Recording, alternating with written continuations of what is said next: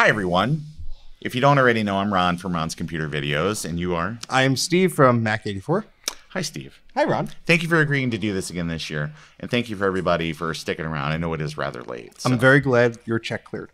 Yeah, it's great. I had my people call his people and then write a check to his people, and then everything worked out after that. So money's a great motivator. So as my friend Steve Wozniak and his son, Jacob? I can't remember. It doesn't even matter. I could just make up. You guys don't know.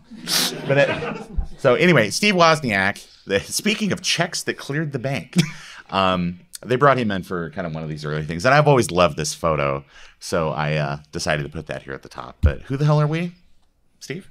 Yeah, well, we are just two people who are obsessed with old computers because there are some undiagnosed things wrong with our brain, and that's just how it works. Yeah, my things are diagnosed, but my name is Ron from Ron's Computer Videos. You can find all of my stuff online at the Ron's Comp Vids various things. So, but we're here today. We're going to just talk to you about 100 Series PowerBook, collecting Macintosh PowerBook computers and how it's for everyone. That's not what it says on the slide, but you're just going to have to trust me on this. So our goals for today are going to be to give everybody the tools that they need to get started with collecting Macintosh 100 Series PowerBooks, to break down that 100 PowerBook series by model, talk about maybe how collectible they are, what you might expect to pay, even though probably you guys have already bought some today and who knows what you paid, and things to look for when making a purchase. And then kind of at the tail end, we're going to talk about repairs, must-have upgrades, and then we'll do a Q&A here at the end. So show of hands, how many people have a PowerBook 100 series already? Yeah. How many people want one? All right, good. Nice. Oh my gosh, this information is for you. Oh my! Told you. I thought we were going to get down here and it was going to be like another Avon convention. Those guys hated this presentation. So let's talk about scope and not the mouthwash. Their check did not clear. So we're going to talk about Macintosh 100 Series PowerBooks made by Apple from the years 1991 through 1994. Steve, what are we not going to talk about? Well, there's the 190C, which is technically not one of these. That's almost like a fake 100 series. Yeah, it's PowerBook, a fake. So. We're not talking about the Macintosh Portable because we could fill an hour just on that. Mm-hmm. And the Duo is sort of its own thing, and the PowerPC ones are its own thing. And the 500 series is a very neat machine, but we're just not covering it here because, again, we could talk about it for hours on that. There's literally a 5 in the front, guys. If it had a 1 in the front, we'd consider it, but no. So everyone, I'm going to ask that you think a little different here for the next few minutes as we go through this. If you're familiar with what we did last year, it's going to be largely the same type of presentation. We hope you enjoy it. So. All right, early PowerBooks. So we got the 100, the 140, and the 170. This was Apple saying, "Oh, people, like the clone PowerBook-esque, laptop-esque type things that the other manufacturers did while we were still selling the Macintosh Portable. Let's try and do something like that." A lot of the PC era laptops of the time, and so Apple came out with this lineup in late '91. Oh, thank you, Ron. I just want to make sure. And so this was the first line of Apple's official laptops that they released, and they vary quite differently. The 100 is very different from the 140 and the 170. Mm-hmm. Some of them have built-in floppy drives. Some do not. Good luck finding an external one. Yeah. So they're great little machines. Again, this was just kind of the early days getting things started with Apple. Originally, the PowerBooks were going to go by a different name. They were going to be called Dynabooks. And they ended up not being able to secure that copyright because like a PC laptop clone manufacturer had snatched up the name and made a series of very pedestrian sort of laptops. So they were like, well, we already like the word book. What's a powerful word that we could put in front of the word book? PowerBook. You're hired. So the PowerBook 100 actually has a very interesting thing. It is very much unlike any other 100 series PowerBook in that this was actually a model that was produced for Apple by Sony. Apple had the original Macintosh Portable, if you remember. It's a huge monster. It's a big white case. A lot of very innovative ideas, but not very portable, more luggable. And as Japanese clone manufacturers and system integrator, laptop manufacturers were kind of shrinking things down, Apple realized the only way to get in on that market is to have what would almost be kind of like a subcompact kind of notebook. And so they turned to Sony and said, Sony, take this big sumbitch and make it something that fits in a briefcase. And they did. And that's the PowerBook 100. PowerBook 100 is it's basically sort of like a very fast Macintosh Classic or a Mac Plus. Uses the same Motorola 68000 microprocessor, but it's 16 megahertz compared to a lot of those other machines, which are just 8. A lot of these things, just to save on money, like the PowerBook 100 uses pseudo-static RAM, which was really expensive. It was the same type of RAM that was used in the Macintosh Portable, so it's kind of limited to 2 megabytes. And hard drive options were kind of limited. Like Steve was saying, this is one of the models that has an external floppy drive to try to save space and weight, but it does include Apple's proprietary HDI 30 SCSI connection. So instead of having a big DB25 on the back of the machine taking up a lot of space, you have a nice little square. It's kind of, and that follows through on all the 100 series PowerBooks. You do only get one serial port, but you do get ADB for keyboard and mouse. It has sound out. And then like every other PowerBook in the series has a lead acid battery. Everybody else, it's a NiCad. So it was kind of nice because this machine lasted a lot longer than some of those early NiCad batteries, and you didn't have like the battery effect or the memory effect on charging the batteries. And this model actually even supports something the other ones don't. There are 3 coin cell batteries in the back that preserve the RAM, so you could actually shut the machine completely down, swap the battery, or I'm sorry, you could put it into sleep. You could pull the system battery, put a new battery in, bring it back out of sleep, and your applications and your documents would still be there. I don't know a human that tried that, but Apple sale literature said that you could. I think this machine, I had one of these when I was young. I thought it was really, really great, but it's got a passive matrix display, which makes it really, really hard to see, especially in any kind of like less than ideal lighting situations. Yeah. But unlike the portable, it only came as one model with a backlit display, which was kind of nice. Yeah, so 2 tidbits about this model. If you are repairing one, like I did only a few days ago, and you have recapped all of the caps on the display, and you are starting it up for the first time, and you're like, let's see if this thing works, and the brightness knob doesn't work, don't worry. The brightness knob only works once the system is fully booted up. So don't go through the hassle that I did. The other thing I want to mention with these systems is, as you're going to be seeing, as you already saw with like the proprietary SCSI port and stuff like that, these machines were a little bit different than your desktop Macs because they had to fit everything in a package. So an external floppy drive that is a little bit, special, and the SCSI port and stuff, you're going to need adapters and doohickeys to just do some conversions for you when you're working on these systems. So just something that we're going to be touching on throughout this presentation is you might see a PowerBook and like, oh yeah, I got to get that. Oh, wait, I need a power adapter. Oh, wait, I need a SCSI adapter. Oh, wait. Yeah, so you just want to be aware of that. Yeah, don't nickel and dime yourself on these. A lot of these that you're going to see, especially if it's just like a loose machine, you almost might make sure that you ask a lot of questions. Like, what else are you going to include with this? Does it have a power brick? Does it have, again, like you were saying, like external floppies and things like that? Because you can really go broke trying to pick up some of those things later. Yeah, and don't worry about the hard drive. There's now a Blue SCSI notebook compatible one. So. Yeah, and we'll talk about a lot of those upgrades and stuff later, and just planting making sure. The seeds. Yeah, no, I'm with you, man, because you gotta go in awares. These are going to be recurring topics. Yeah, yeah. So the 140. So this is sort of. Well, this is a 165C, but you can see the form factor is a little bit different. This sort of mirrors like the 140, the 170. You have the different design here. You have the flap on the back. But this had the same max RAM. It was a little bit faster than the 100. These were, I think they were released at the same time or like a few weeks apart. They, you know. But I think 100 was absolutely the first thing out the door.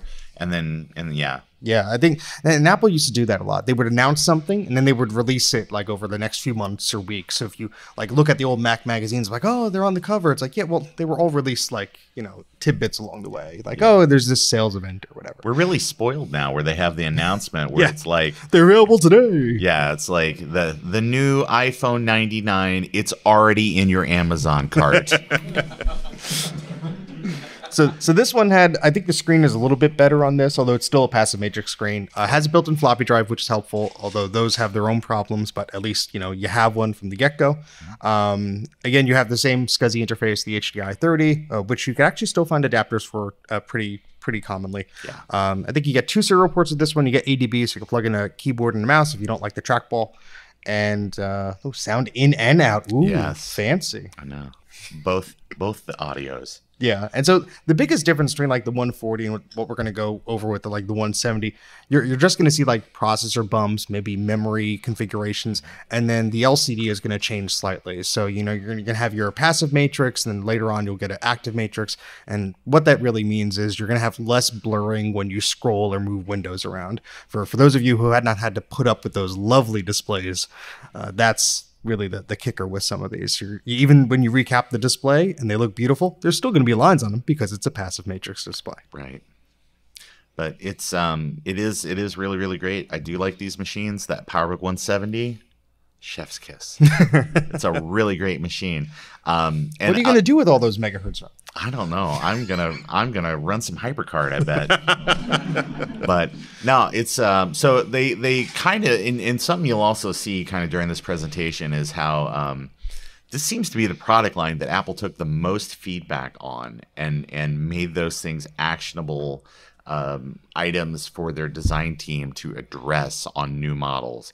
Because when you're spending $2,500 in 90s money on a laptop, those customers show up with pitchforks and torches. They want like whatever that thing is addressed. They're going to buy the next one. They already know they're going to buy the next one, but they want the next one to address whatever those problems were previously. So 170 is the top end for that first rollout of PowerBooks. It's a 25 megahertz 68030.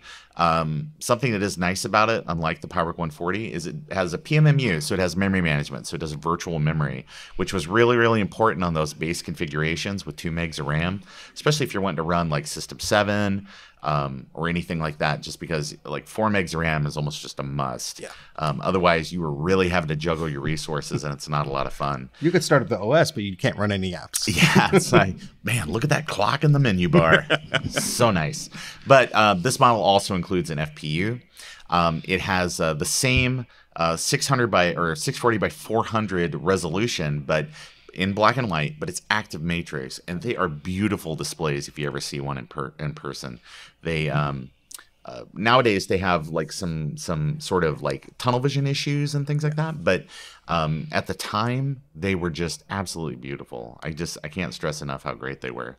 And then this is also one of the models that Apple kind of ended up using as sort of like that higher standard for a lot of stuff going on, where it was like, okay, we absolutely have to have an FPU kind of on the top model. We want to make sure that everything has at least 2 serial ports, sound in, sound out.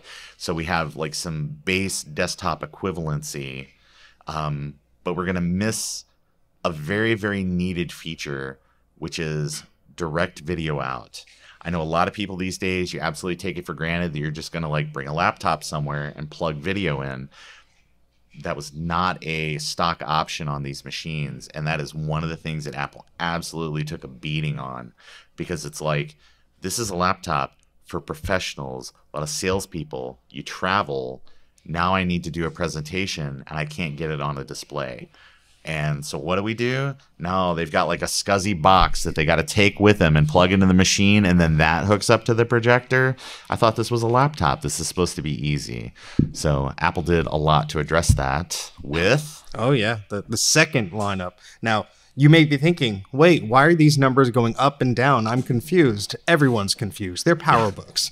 So if you are confused, there's a great website, Mac Tracker, or every Mac, low-end Mac. They all have the lists of these PowerBooks and the release dates. And you can say, oh, okay, this corresponds to that. That one corresponds to this. There is a very loose like series of these individual ones. So like obviously like the 180 is slightly better than the 170 and has video out and stuff like that. But you want to take that with a grain of salt. You want to look it up and don't don't get, it's very easy to get confused. So especially when you're like on the show floor buying something, like, no, this is a 170 that must be better than the 160. Well, yeah, not necessarily. Yeah, it's kind of weird, like how the numbers bounced around.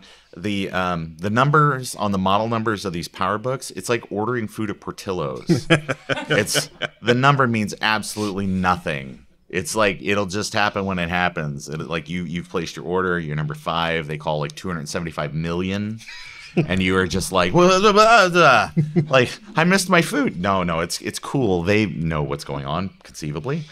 So, but Apple took a lot of feedback from end users and rolled that back into some upgrade models that came out in August of 1982. And the first of which was the PowerBook 145, which more or less kind of is mostly feature equivalent with the original PowerBook 140, but kind of addressed a few like repair issues and things, or I'm sorry, not repair issues, but rather some pricing issues that people had with the original 140. And so it did have a new lower price, but in terms of actual features, it is more or less on par with the 140. Yeah, the 160, is it the same speed as the 145? Yeah. Okay, so you got the same speed, but it's not it's not a black and white, it's a grayscale display. Right. So you'll see the 2 megs of RAM, that was absolutely 2 megs of RAM on that base model. And so 160, yeah, you got more memory on that, which is nice. You really think oh, well, 4-bit grayscale, like really how big of a difference? It's like, oh wow, you could actually see like dithering and graphics and fun stuff like that. So that's a nice upgrade. Again, all these screens will need to be recapped and all that fun stuff. But what's interesting is that this model, you could sort of see like where they were going. Like there was after this, like they would plus these models slightly. So like 160, 165, and then you can sort of see the path that they were going, and they got a little bit better with the numbering. But yeah, absolutely. I do like the 4-bit passive matrix, even though it is passive matrix 4-bit grayscale display. That was very much a gimme to business clients, because when you would go out and you'd go places and people want to see a graph. Oh yeah, and it's like the gradients and things. Yeah, it's like a very sort of kind of pie chart, but in 4-bit grayscale. It's much nicer, especially you're sitting there with a customer or something just looking over your shoulder. And the 160 is the first model that supported video out. Yeah. And not like a VGA connection on the back. Oh, you got a proprietary business here. Exactly. So the thing that sort of looks like HDMI, it's not HDMI. There's a PowerBook video cable you could get. Again, fairly findable these days because they made billions of them, and they were compatible with a laundry list of PowerBooks. But it's this HDMI kind of looking port there, and that will convert you to a DB15 or DAE15, whatever it is, port that converts to your Mac, and you could always plug VGA into it. But I think there are a few third-party ones as well. And the nice part, it's 8-bit color, so you've got 256 colors, which most importantly, a lot of Mac games really wanted in those days. So when you were done doing your business call, you could fire up a copy of Prince of Persia or something like that. The color version. Yeah, the color version of Prince of Persia, and blow off a little bit of steam. But this is a really nice machine. I really like the 160 a lot. Yeah, and what's helpful with the video port these days is if you get one of the bad display, or the display, you can't even see anything on it. If you had that video connector, you could sometimes just get the mirroring out or an extended desktop just to make sure, okay, the system is actually running. Yeah, make sure that it's like if the LCD, you're booting blind on the LCD, that you can at least see that there's something else happening. But PowerBook 180 is the high-end model on this. It's a 33 megahertz 68030. 33. Oh my goodness. 30, whopping 33 megahertz. It has a PMMU, so it's got the ability to do virtual memory, and it has an FPU. Pretty much everything else right on par with the 160. Yeah. Something to know about these models is Apple had the foresight to think, it's as modular and as easy to swap things out on these machines as we can make them would probably be a good thing. So to make a PowerBook 160, a 180, they settled on a unified motherboard inside, and then added what they called the daughter card that had like your ROM, and it had your CPU, and it had some base memory and things like that on it. So you can actually upgrade and swap some of these things out. So if you have another machine that you're like, just if I just had this little other thing, It's very easy to do Yeah, on especially on these models. days when there's parts aplenty of like, oh, this one's trash. Well, the CPU works. Yeah, exactly. So this is a cool era. Yeah. This is the era that I like best, Steve. Yeah, I love the 180. It's a great machine. Yeah. Oh, we got colorful one. So this one right here, as the plastic creaks as I adjust it, is a PowerBook 165C. Ugh. So looks very similar to the other PowerBooks, but it has sort of this like wave on the back of it. So that's sort of a giveaway here. Color displays weren't too bad on this one. The 165C and the 180C look pretty much identical, except for the labeling on there. Got a bit of faster machine. You got 8-bit color, of course. So ooh, a localized thunderstorm upstairs. External video out, of course, so you have your colors, so you could drive another color monitor and stuff like that. I think these did extended desktops and mirroring, so that was a big thing that Apple offered with them. And you get your standard interfaces that the rest of the other PowerBooks did, but it was a portable color machine, and these were really nice. The display on these are passive. I think the 180C is the active matrix one. Yes, but again, it just neat machines. And the 180C, it's just one of those things that if you get it and it looks like it's a passive matrix screen because there's lines all over, it just needs to be recapped and look great. Mm-hmm. And it's really nice because these are some of the models where they upgraded the base memory to 4 megabytes and then raised that memory ceiling to 14 megabytes. That doesn't sound like a lot of RAM, but I will just tell you, back in the day, if you had a PowerBook with like 8 megabytes of RAM, it felt like you absolutely felt that breathing room and being able to do things on the machine versus like 4 megs or 2 megs, especially if you're running System 7. I can open up 2 programs at once. Right, it's absolutely. Yeah, I just fixed one of these. Yeah. So, but PowerBook 180C is very much like the PowerBook 165C. The big thing, again, it's an active matrix display. But if you look, you can kind of see, look how large that display is compared to the active matrix display of the PowerBook 180C. Yeah, it's quite small, but it also is 640 by 480. So it was the first one that you actually had like VGA resolution, something on par with a PC laptop at the time. And the display that they ended up using, I can't remember who makes the display. I think it's a Sharp. Yeah, it's a Sharp made, or I guess Sharp made a lot of the displays in those machines, but this is an especially nice display if you have one that's 100% working. And these are also the 2 machines where they change out the power brick just because there are some additional power requirements based on the color displays. So I think they're, how many watts? 24. They're 24 watts, and you'll see the difference. The original ones just looks like a standard little barrel plug on the end. These newer ones, or these color models, have it'll actually say 24 watts molded into the end of the cable, and the barrel is much smaller. It's much narrower. That will not stop you from in your like, what the hell is going on behind the machine kind of groping to shove one of those in one of your other machines, and it will work. Everything gets really hot, but it will work. These are things we've learned over the years. Yes, these are our mistakes. Don't make them. Oh, the 145B. Speaking of mistakes, Yeah. Take 2. Yeah. Basically, take 2 of the PowerBook 145, which I think is like one of the few Apple models that ever have like a B in the product title. Yeah, I think they were like, they realized that it was like, we done goofed.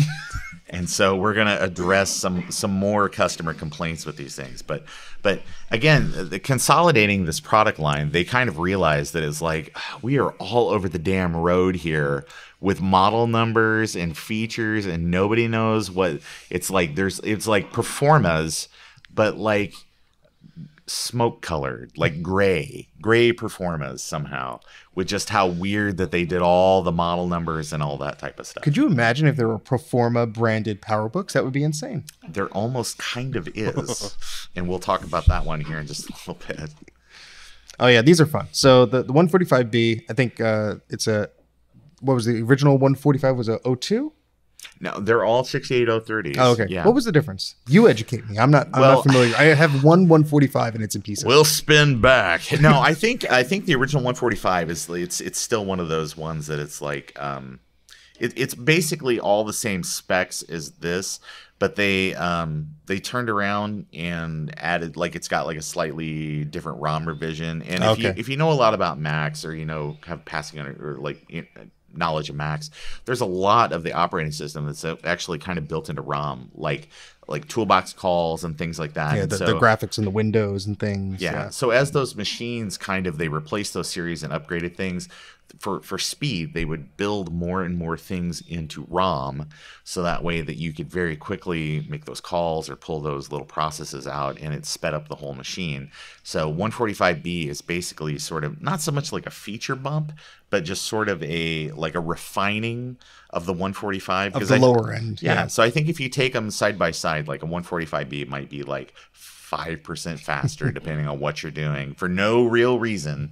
But HyperCard will run 5% faster. And that's really what you want. But you'll notice that the memory limit is lower. These are the lower end products. So you'll have like your good, better, best, your good and okay machines, in these timelines. Don't worry, they're all expensive as hell. But Apple knew what I know what I got. Here's $4,000. Is what they said. So, but the 165C basically again represents kind of non-C. Oh, I'm sorry. The 165, just the regular 165, basically just kind of strips out color. Who needs color? Yeah, I don't know. Not if I want to save about $1,000. I don't need color. But again, just strangely drops the FPU but kind of mirrors some of that higher RAM ceiling and stuff that some of those other models had. So still get video out, all that nice stuff. You can use all your old accessories. You can move your battery. You can move a lot of stuff over between these things. So I think that at least Apple had a little bit of a concession where it was like, we know you're going to buy the new one. I'm sorry we screwed up. At least you can move like some of these other investments that you've made over to this new hardware. Yeah. Oh no, the 150. The end of an era. This is the tail end of all of our PowerBooks, Steve. Yeah. I mean, the 150 is a very unique machine because you'd think, 150, so that's better than a 145, but in some ways it is not. Yeah, it's kind of a weird one. Yeah, it doesn't have something that every other machine has. Yeah, tell us. Yeah, it's very, very strange. The PowerBook 150, and actually when you were talking about kind of like Performa PowerBooks, this is the Performa PowerBook because this was available at retailers like outside, because you had the Performa line, you'd see that pop up at Sears and Montgomery Ward and like Goodies. And just weird play, like Canada Tire. I don't know. It's just popping up everywhere with like different weird little models. Well, Apple decided that we need to get our PowerBook series out of the Apple retailer space, and the Apple authorized retailer space, and we need to get it into Sears. We need to get it into Montgomery Ward. We need to get it in some of these other places. So the PowerBook 150 ended up for sale at a lot of those weird retailers. They had no idea how to market it. They had no idea what to do with it. You couldn't leave it out on a counter so people could look at it. So basically, a lot of them sat behind locked cabinets. Didn't sell a whole lot. But this machine uses IDE hard drives. Yep. And this is kind of one of the very first machines that Apple was kind of like, how do we save a little bit of money over buying all these? They're all dead. Those have like 120 gig and 80 gig or meg. Oh Lord, SCSI hard drives. And so they're like, we'll just throw an IDE hard drive in here and see what happens. And they made the slowest damn PowerBook that they could possibly make. And you better like that keyboard and trackball. Although there's a typo on the slide, there is no ADB port on this. Oh, model. I meant to say no ADB port. Sorry about that. So no. Not poison. Oops. So these machines, like if the keyboard doesn't work, or you have a bad keyboard, or the trackball doesn't work, well, you can't really plug anything else into it. So, right. And it's very strange because the display is 2-bit grayscale. They probably had a warehouse full of these. They were just like, somebody got on the phone with Sharp, and it was just like a real like cigar chewing kind of conversation to like, just tell me what you got. I just don't care. We're sending these damn thing to Sears. Nobody gives a shit. So they crank this thing out, this 2-bit grayscale display, passive matrix, IDE hard drive, no ADB port, no ability to plug a mouse or anything like that into it. You can actually modify the motherboard to add an ADB port, because what people kind of figured out later when people actually bought, well, the 5 people that bought them, took them and broke them open, what they realized is while the form factor very much looks like the rest of the PowerBook series, it's largely a PowerBook Duo on the inside with a few modifications. It uses PowerBook Duo RAM. That's why you see a 40 megabyte RAM limit and versus all those other PowerBooks that maybe have 14 at the top end for memory. So you can modify your machine, add an ADB port, use your PowerBook Duo RAM, and it's still a 150 at the end of the day. Yeah, and I was gonna say it's still a sow's ear when you're done. Yeah. They really wanted you to buy the most expensive one. They really did. So we said we were kind of at the end of the era, but why were we not really going to talk about the PowerBook 190 or the PowerBook 190C? CS, rather. I mean, it came out much later. I think they used the numbering scheme just to like say, oh well, you know, it's lesser than this, but they didn't want to like introduce a whole new numbering scheme. So something that was sort of familiar, but it's not within the same realm of the other series of machines. It looks very different. The internal hardware is very different. Yeah, it's very much a PowerBook 150 that's just rebranded or rebadged. Because it actually is kind of closer to it's the replacement for the 500 series, but isn't it? It's sort of like this like 5300. It's kind of like the junior model. Yeah, it's like a junior PowerBook 5300 because it's not PowerPC. No, which is literally the worst. Those 5300s are the worst. And if you're looking at these and you say, what the heck is the difference between the 190 and the 190 CS? The screen quality. One's a passive matrix, one's an active matrix. So, and I always forget which one. So I always buy the wrong one and go, poo. Yeah. One's color, one's black and white. They're both. Oh, that's right. I'm sorry. Yeah. Yes, but I always mix them up. Even more. Yeah. But they all have exploding lithium batteries. Which is a nice touch, I think. It's really, they are just terrible. But the design of them is nice. Like I like the design of the 190 mimics the design of the 5300, which is a PowerPC one, which is a decent machine. Yeah. Again, if you ignore the exploding batteries. But yeah, if you're into that kind of thing. Hopefully those are long gone by now. Yeah, I certainly hope so. Yes, they had a recall. They pulled those batteries back, and then they gave NiCads out. Which, when you design a machine for one battery technology and you make promises about like battery life and things like that, and then you have to fall back an entire generation of battery technology, what do you think that did to battery life? It wasn't good things. So it made a lot of people that were traveling on the road understandably unhappy. Even more unhappy. Because I think also they, like one of the things with the 500 series is you can have dual batteries, which travelers really, really liked because it gave you a lot of hours on the plane to do things. And I think that on the 190 or something, there's basically like a sabot or something in the other side where there's just, it's blocked off where you can't do dual batteries. So people were like, all right, I'm gonna do a bunch of damn it, Apple.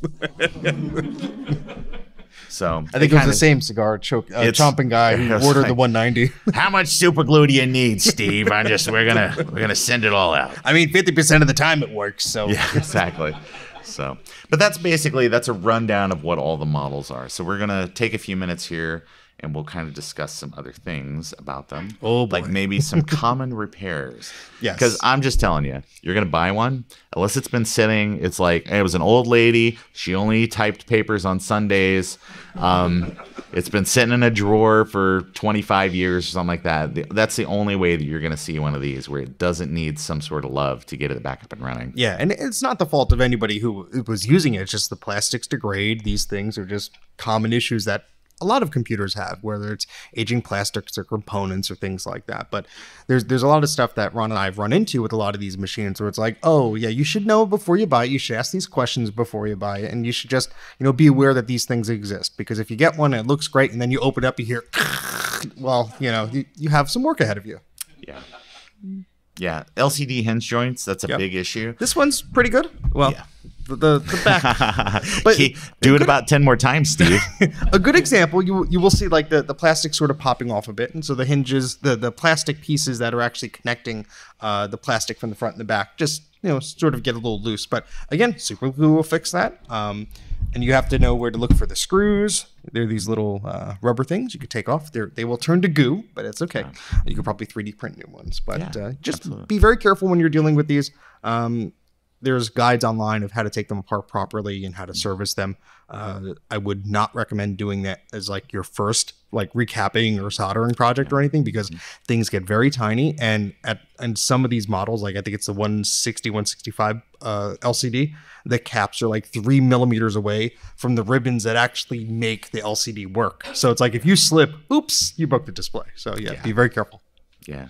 The another thing to kind of look for is chassis anchors, which if you've ever had a PowerBook and you pick it up and the screws appear to be, there's like 3 screws on the bottom and they all appear to be in place. But if you pick it up and there's a gap, it's because there are some little protrusions that come down that are where the screw posts are. Yeah, they're basically the receivers for the screw posts, and those will snap off. Because you gotta have to keep in mind that it's 90s plastic, and it's a product that was very portable. People were taking it out. It's in a bag. It's getting jostled. People at the airport are like picking it. Like, it goes behind the thing, and the gorilla's jumping on your luggage and all that type of stuff. And here's another PowerBook.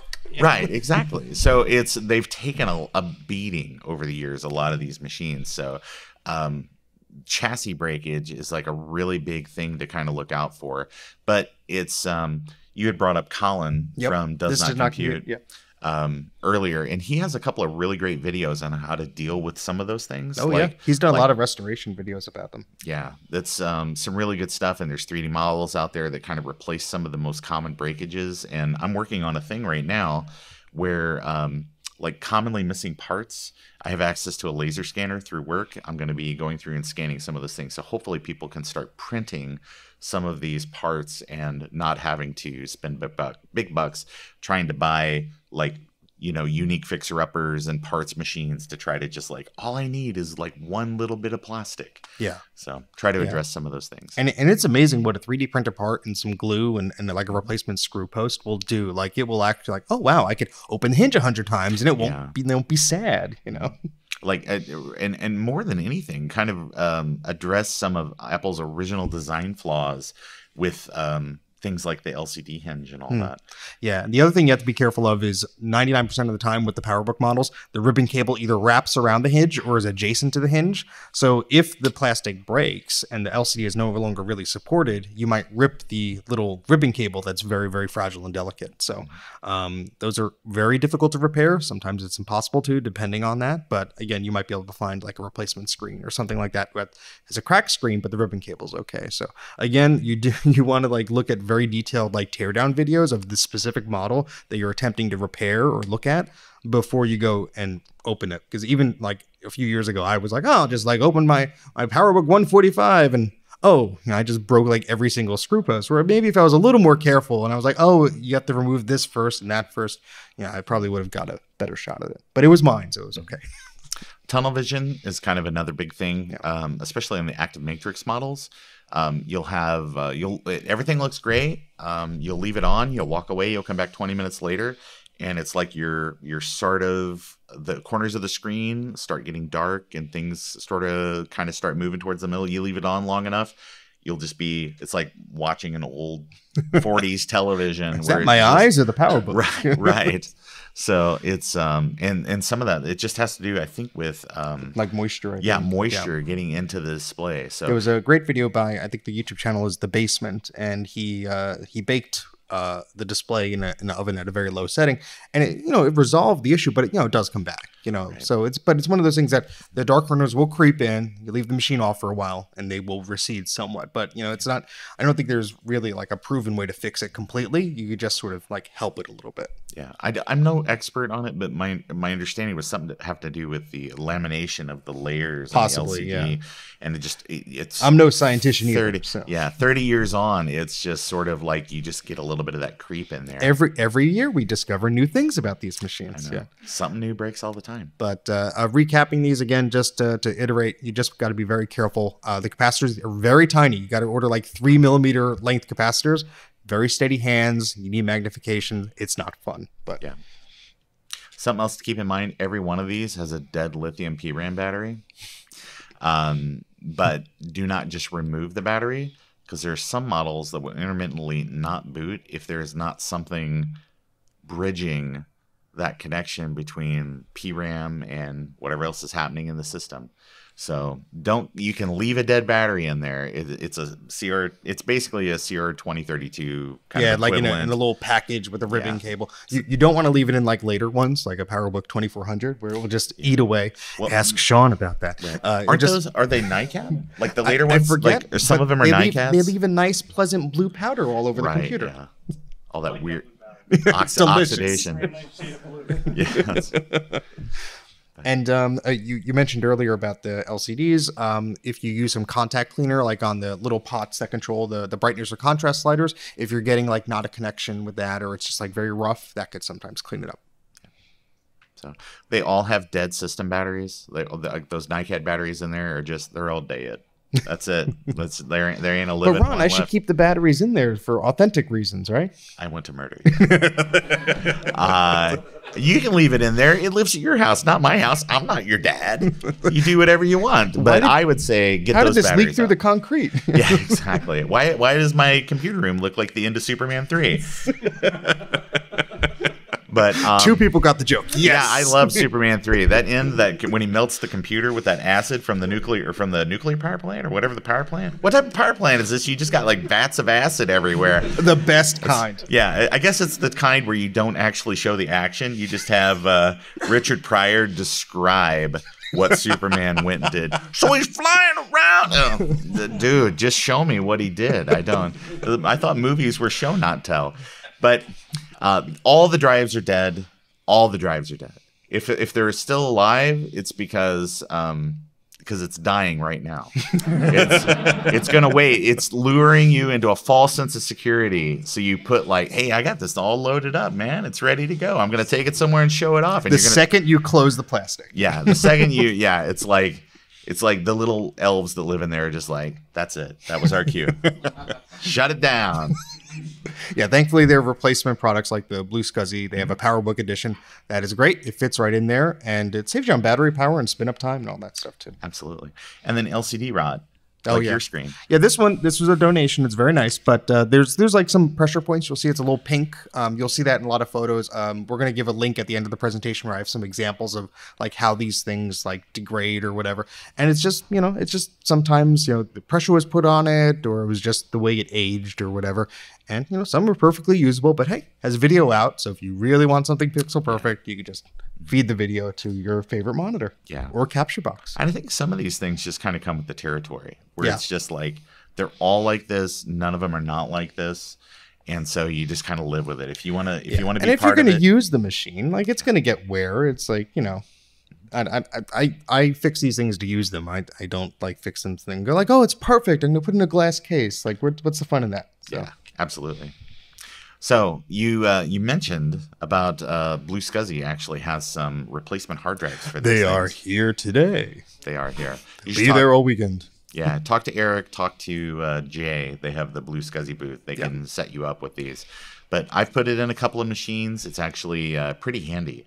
But the weirdest thing about it is because I'm from the old school of PowerBooks.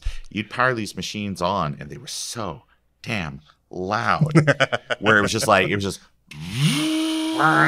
it was the hard drive. And you put a solid state hard drive in there, and it's like driving a Prius for the first time. Like you're just like, something's wrong. I can't put my finger on it, but I can't hear it working. Yeah, you could hear the speaker pop like when it initializes, and that's the only and then the screen comes on. You're like, oh, it's alive. You actually, if you really, really listen, if you're maybe a young person, but if you kind of listen, you can hear like the inverter. Yeah, it whines. You can hear the whine of the inverter, which I never heard before, and I'm like, what? Something's wrong. It's like going somewhere on a road trip with your family, and you hear some crinkle in the back seat, and it's because one of your kids has got like individually wrapped M&Ms, but you're like, what is going on? Transmission I need again. to be able to hear to know if there's something wrong with the vehicle. I am turning this car around right now. But no, the Blue SCSI is absolutely amazing. Really, really a game changer. The other thing that's a big game changer on this too is modern RAM replacements for these machines. Silicon Insider, who's based out of France, France, makes RAM replacements for these machines, and not just like the. Actually, I think just right now it's just like anything that will use like 140, 170 sort of compatible RAMs, like 160, 180, kind of those machines. I don't think he makes RAM for the color models yet, just because the kind of the orientation of how the RAM has to fit in there. Oh yeah, it's like a zigzag type. Yeah, because if you break open, Steve, just go ahead and break open your 165. Here, let me help. Right up the front of the desk. But the if you look inside, actually, Apple there's a motherboard, there's the daughter card that actually has like, you know, processor, FPU, things like that, ROM, all that. Apple on some of those other machines, there's now a cousin card. Hey, cousin. Exactly. And so the cousin card actually would have like some RAM and some other logic and stuff on it as well. But now that you've stacked this sandwich of stuff up inside the machine, the RAM has to do this wacky zigzag to get around all these connectors inside there. So I don't think he's made RAM for it yet, but it is coming. But PowerBook 100, he's got modules that go all the way up, max it out. Same thing for like 140, 160, 170, 180, all those type of things. So really, really great. And the Blue's because he has Wi-Fi now too. So. Yeah. Oh yeah. I forgot about that too. So you've got networking and everything else, and way cool. Make your PowerBook 150 usable. Yeah, exactly. Yeah. And then Drake, if you know Drake with Satanic Mac Club, he's talking about doing more of like a broader service to be able to sell replacement NiCad batteries for these machines. So he sent me a couple. They last a good long time. But it's funny because the Mac and the operating system and the power management hardware and everything that's built into these machines, at first has no idea what to do with a battery that is much, much higher capacitance than these original batteries. So you plug it in and it'll say, your computer is 100% charged. Your computer is critically low. It is going to turn off right now. Sorry. Wait. Nah, we good. 19 and a half hours. Okay, addendum 6 minutes. And it'll bounce like that until it kind of like stops sliding off its cracker and figures out exactly what it's going to do. And then it'll be like, oh yeah, that's really great. It'll be like 12 hours or something, you know, if it can go to sleep mode and do all that other stuff. Yes, which really opens up the whole world. So if you have a PowerBook that doesn't have any sort of real problems other than storage, RAM, and battery, I don't know what else could go wrong. If you can replace these things relatively inexpensively these days and get those machines back up and running. Yeah. Oh boy. So Steve, very quickly, fire round. If Steve, if I was to ask the dad from the Richie Rich movie, another joke for old people, if I was to ask him what PowerBooks would you collect, what would you say? I would say the 165. They've already read they've already read the list, 160 and the 180, the 165 and 180 are solid machines, and then you just add color to the 180, and it's like yay. Mm-hmm. So absolutely. I picked a dark horse. I picked the PowerBook 150. That's because you like pain and suffering. And let me tell you why. I think the PowerBook 150 is it's not well loved. So people have those and they want to get rid of them because they're like, oh, it's got IDE drives and it doesn't have ADB and it's only got sound output and it's got a lot of limitations. But something that it has working for it is the layer, the complexity of the machine greatly reduced. Yeah. And we'll just use off-the-shelf IDE hard drives. So you can get one of the, like Cullen, like DOS Dude 1, actually produced some like IDE SSDs for Macs. And so you can grab one of those relatively inexpensively, a 32, it's weird, like a 32 gigabyte, you ain't going to use all of it, but you can pop that baby in there and it just sees it and it just works. Or you can get those IDE to M.2 adapters, plug one of those in there, it's 2.5 inch, it just works. So you can format it and away you go. And once you get a solid state drive in there, if you have one of these nice new batteries, less for hours. And you can pick up Duo RAM pretty inexpensively sometimes. It makes for a really nice little Mac. And that 2-bit color and having the passive matrix display, it's like the power requirements are less. It's great to just take on the road to do little things. Yeah. Like especially if you're like, I've got a QuickTake 100 or a QuickTake 150 and you got to have a Mac to download that stuff. it's perfect. It will just run forever doing those type of little tasks. Yeah. So, and these are machines. We go to the next slide of the ones that we're I am not done talking about my You're selections. going to talk for an hour I know about your selection. Okay, so PowerBook 170, really, really great. It's great. It's the original thing, and then I absolutely agree with Steve about the 180C. And again, these are like just recommendations, looking at the whole spectrum of it. Obviously, if you have a good deal on one, then why not? And just pick it up. And you have a spare of one that's maybe not as good. But there's such small delineations of like what makes good, better, best have you seen during this presentation. But yeah, avoid the 100 because the caps will leak on the main board and the LCD, which is fun. I had a cap blow up on me the other day, so yay! I have to fix that. 140, 150. I know Ron loves it, but if it was a choice between like that and a 165, I would take the 165. Absolutely. I also say avoid the PowerBook 100 just because I have a lot of fond memories of it, having owned one back in the day, but they're not very great, and they have a lot of limitations, and I just if you had to pick one, if I had to pick one, you absolutely had to eliminate it. Say PowerBook 100, PowerBook 140 as well, just because it's very, very underpowered. And actually, for whatever reason, they're tougher to find, seemingly, because it's a lot of people have those 140s and dumped them and got 145Bs and stuff that just address those, like that low RAM issue and all that type of stuff too. And then absolutely avoid the PowerBook 190 and a 190C because it's not a 100 series PowerBook. This is the hill I die on. But Ron, it has a 100. Oh, don't hit me. I'm seeing if you can kill people with your mind. Hold on. Give me just a second. You're going to kill the PowerBook. Yeah. And that's really it. That just kind of gets us through the bulk of the presentation. If you guys have maybe some few questions, we'd love to answer them. Alan. I have a question about recapping. Yes. What are maybe some best practices, do's and don'ts, good techniques for that? Yeah, so you want to get a good quality soldering iron. I think it's a Kasiger. However you say and pronounce that is up to you. Gesundheit. I mean, you chew on the cigar a little bit. That's the sound it makes. But you want an iron that you could actually like control the temperature pretty well, like the dollar store ones or the ones you have from Amazon. Not going to cut it. You probably want a soldering iron tip that's a curved one at the end of it, just because when you're recapping the LCDs, you really need, there's like a little plastic surrounding where the caps are because they really didn't want you to do anything to it, and you really need to like snake around it. You need some magnification. A heat gun is sometimes useful. But really, if you have a good quality iron, a good pair of tweezers, and you're using good quality flux and everything, you probably, as long as you have steady hands, there's a lot of caveats to this, you could probably get away with it without a hot air gun. Because again, if you're at the LCD level, like you don't want to put a lot of heat like against things. You could delaminate things and do all sorts of nasty stuff. But so, yeah, don't make it your first soldering project. Our friend Bruce of Brankus Creations has a great like beginner's guide to soldering video.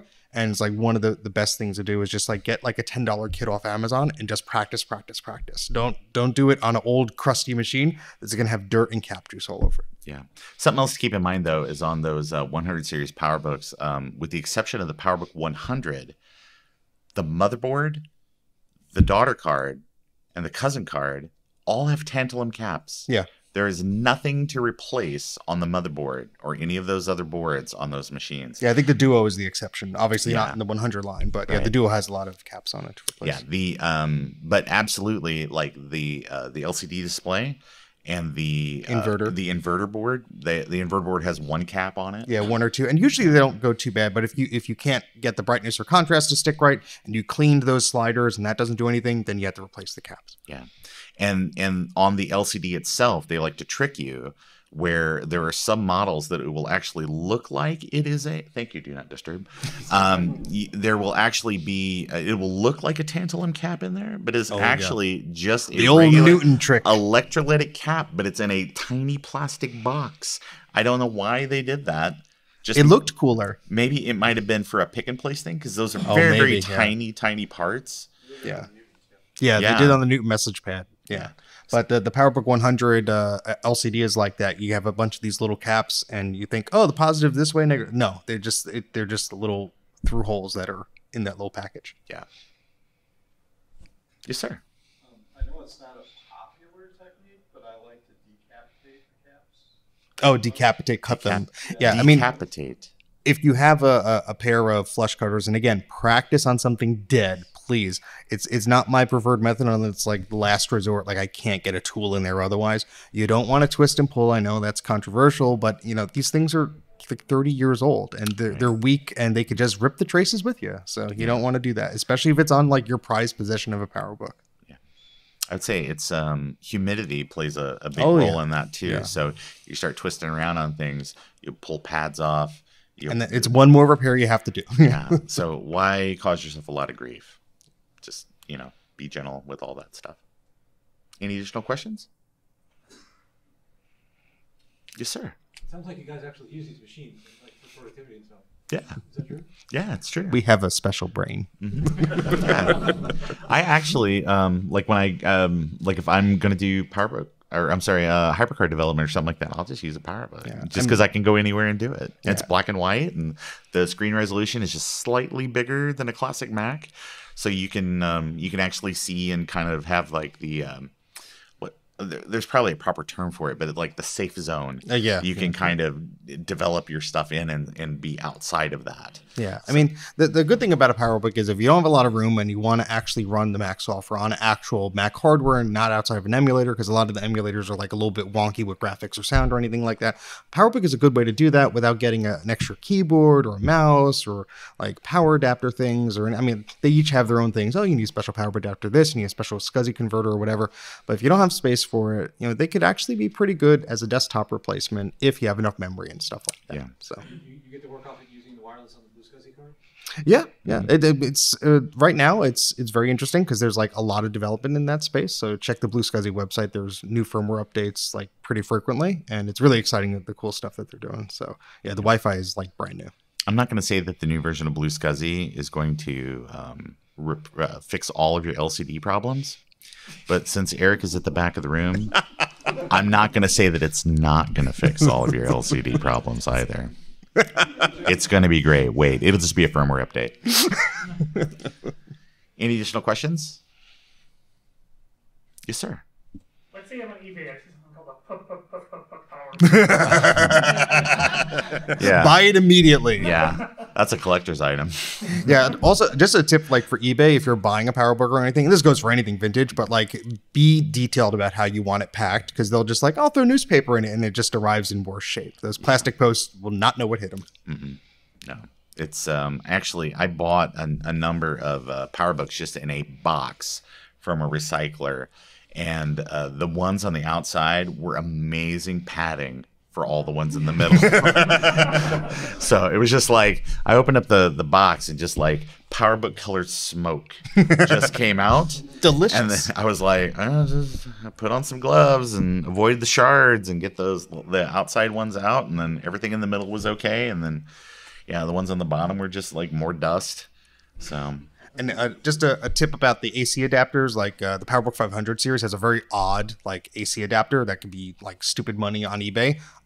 Don't buy them because they probably don't even have a multimeter to test the voltage of them, and they're all going to probably need servicing. But if you do buy like an adapter secondhand, like make sure they buy a $10 multimeter and test the voltage of it, because some people are asking silly prices for these adapters, and like I think there was an auction that was like $300 for like 12 different adapters, and they were all as is. Mm-hmm. And then you saw their previous auctions were all the PowerBooks that went with those adapters. Yeah. So it's like, I wonder why they didn't include them. Either they didn't work or whatever. And they could also fry your machine if they're out of voltage, out of spec. So you just want to be careful. I was double dipping. Come on, it's the only way to make money. It's the only way to make money doing this. But actually, the PowerBook 500 series, if we get outside the scope of kind of what we were talking about. Sorry. No, it's all right. If you go to ronscompvids.com and you go to my, what's that website that I use incorrectly, but everybody gets on my case about it? Thangs? No. No. The other website that I use incorrectly and everybody gets on my case it's a long about it. list, Ron. It's where people, programmers, they put all their program stuff. Oh, the GitHub thing. Yeah, the GitHub. I use GitHub. GitHub. Yeah, the GitHub. It's like the eBays. I like YouTubes. I like using the GitHubs, and I put all my 3D models and stuff like that out there, and like PCB projects and all that type of stuff. And I actually have a it's called the Blackbird adapter, and it is for the PowerBook 500, because the PowerBook 500 power supply is like extremely simple. It's two Good God, who knows why they did this? Two 16-volt power supplies side by side in one box, just cooking itself to death. Two are better than one. Yeah, I guess. So the idea was it need a little bit more extra power because it's a 68040 machine. So there's like one rail that charges the battery, and there's one rail that powers the machine. And if you're doing something serious on the machine, it pulls off the battery to supplement that other 16-volt rail. So just get the wattage up and everything. But I made an adapter that actually just sits there, and you can just use like those cheap power bricks that come with like sound bars.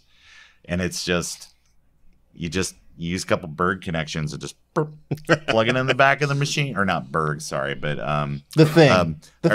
DuPont. Oh. Use like DuPont connections and just stick it in the back of your machine, and you can play with your PowerBook all you want. Yeah, and we have a link on the next slide, I believe. And then there's a bunch of links here. Yeah, We're learn more about those things. You'll see the slide at something. and we'll post this on our social media, like the deck, so you could. And when they do the recording and everything, they'll share it. But this QR code, I'm building sort of just like a little website that goes over a lot of like the repair stuff we mentioned, and I'll also link to Ron's stuff that he has, like these little adapters and things, and it just stuff I've learned while repairing these things. And if you don't get a chance to take a picture of this, just find me in the hallway, say, "Hey, where's that thing?" And I will happily show you the QR code. Great. But, yeah, you can scan there so you can follow the link. Steve's updating that all the time with new information and things that we kind of think about and all that as part of the presentation. But it just ends. Sorry. So thank you very much for spending, as I often say when I close videos out, thank you very much for spending part of your Saturday evening with us. You have lots of choices when it comes to presentations at VCF Midwest, and we're glad that you enjoyed ours. yeah. Thank you. Unless you didn't, in which case we're Action Retro. Thank you, everyone.